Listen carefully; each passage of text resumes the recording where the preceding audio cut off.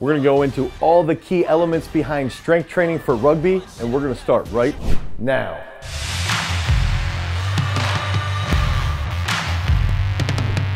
What's up, everybody? It's Dane Miller from GarageStrength.com. If this is your first time to the channel, make sure that you like, you subscribe, and you smash that notification bell so we can help you become a beast. So the sport of rugby is an extremely complicated sport. We've got to look at it right away from the perspective of, are we talking about 15s or are we talking about 7s? And I think for this discussion for strength training for rugby, although 7s is what's in the Olympics, what I want to really talk about today is mainly going to be referring to 15s. So when we're talking about 15s, there's going to be a lot longer of a game. There's clearly more athletes on the field. So when there's a little more athletes on the field, play can be a little bit more complicated. The games are much longer. The break at the half is also much longer. So that enables a lot of athletes to be a little bit bigger. And when athletes are a little bit bigger, that means the scrummaging, the mauling, that's going to be a little bit more intense. And that leads to a sport that has a lot of big dudes that are extremely fast, extremely aggressive, extremely skilled. So this is a sport that's going to be similar. It's like a perfect mold between American football and soccer, or European football as we refer to it, but we're in the United States, so everybody calls it soccer. So when we're thinking about those characteristics, you've got to have really good speed, especially if you are a fly half or a scrum half. If you're a fly half or a scrum half, you're going to be really fast. You're going to be extremely skilled. You're going to be the more talented player on the team, and on top of that, you're going to have really good passing capability. So you have to be able to handle in long periods of time that good contact, have really good speed, and still channel that really good endurance to help maintain those skills later on in the game. So more of those characteristics, there's going to be a lot of cutting. There's a lot of lateral work. There's a lot of stop and go. There's a lot of contact, okay? There's a lot of actual physical grappling. There's a lot of pushing. There's a lot of pulling. So we have to think about that as a key characteristic when we're triggering those elements that we want to focus on in the world of strength and conditioning, what we're going to be doing in the weight room.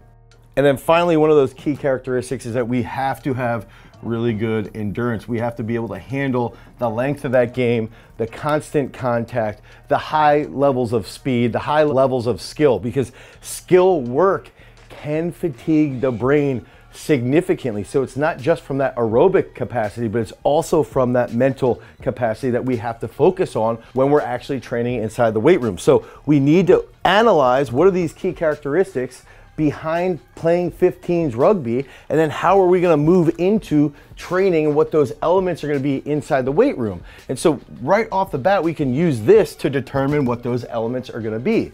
And when we can determine what those elements can be, now we're going to go right into that technical coordination. So remember, you're doing really skilled passes. You're making adjustments on the fly on where your pass is going to be, what that play is going to specifically be. So I believe technical coordination is an absolute imperative part behind strength training for rugby. So what does that mean? Technical coordination means being able to coordinate your body at very high speeds with a technical movement. So this could be reflexive work. You might be doing a dumbbell snatch into a hip lock, or a power snatch, or a power clean, or a full clean. So these are all movements that have a very high degree of coordination, and they're technically focused. And if you can train that in the weight room, you're going to be able to recruit appropriately out on the field. And even if you're in the weight room and you're getting yourself into a state of fatigue while you're doing a weightlifting movement, let's say you're doing a clean off of one box that's 7 inches off the floor, and you're doing 12 singles on the minute.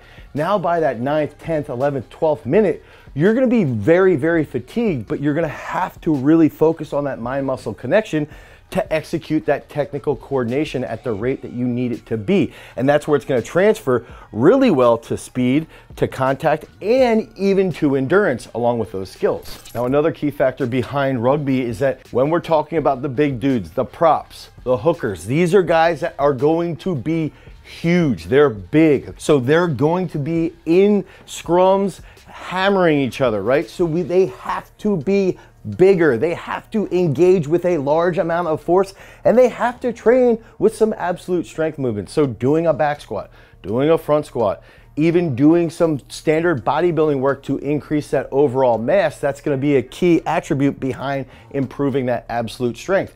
If we can get these guys a little bit bigger and we're training that technical coordination, now they're walking around, they look like middle linebackers, maybe even to a point someone like a D end, and they're absolute phenom athletes with really good speed as well. So we want to utilize absolute strength for a specific element that's going to bring out and improve their technical coordination, and overall that's going to lead to better contact and better speed.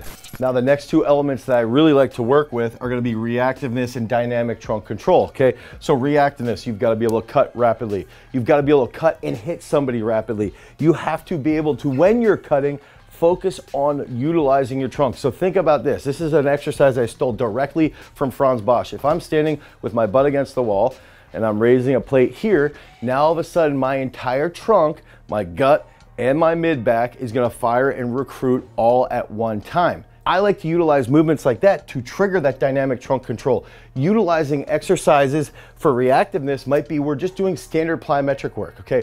We're gonna have that plyometric work, that's gonna lead to greater speed. That's gonna lead to greater joint integrity and joint stiffness. When joint stiffness goes up, we can run faster, we can cut harder, and that is also going to help us improve that dynamic trunk control. If we're doing movements like technical coordination exercises, cleans, snatches, front squats with absolute strength, back squats, and we're pairing them accordingly with some dynamic trunk control, or we're training reactiveness and we're doing a plyometric series, then we're resting for 2 to 3 minutes, and then maybe we do some specific dynamic trunk control exercises during that break period. Now that's going to lead to greater improvement and greater execution of all those characteristics that we need out on the pitch to dominate our opponents. And finally, that last element, and I also have it as a characteristic, so it's a little bit of a crossover, is going to be endurance. Now that doesn't mean that I think rugby players should be walking around training like 800-meter runners or training like 5K runners. They shouldn't be distance runners, okay? Some of these guys need to have really, really good speed, so maybe they will be training like 200 or 400-meter runners, but they still have to be a little bit bigger. They still have to do some more absolute strength, some more hypertrophy work to increase that absolute strength.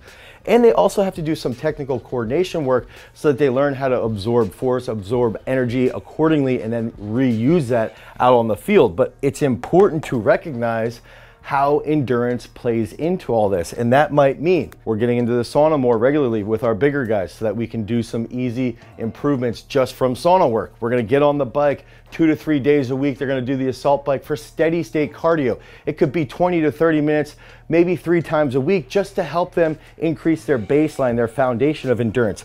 Maybe they're going out for walks 3 to 4 days a week. And that's one thing that I'll say. I spent a lot of time in Suva, Fiji, and I was able to see some of the sevens guys and even some of the best guys that played for the local team.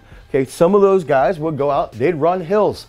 Twice a week, they'd sit there and go 10 to 12 hills right next to the stadium.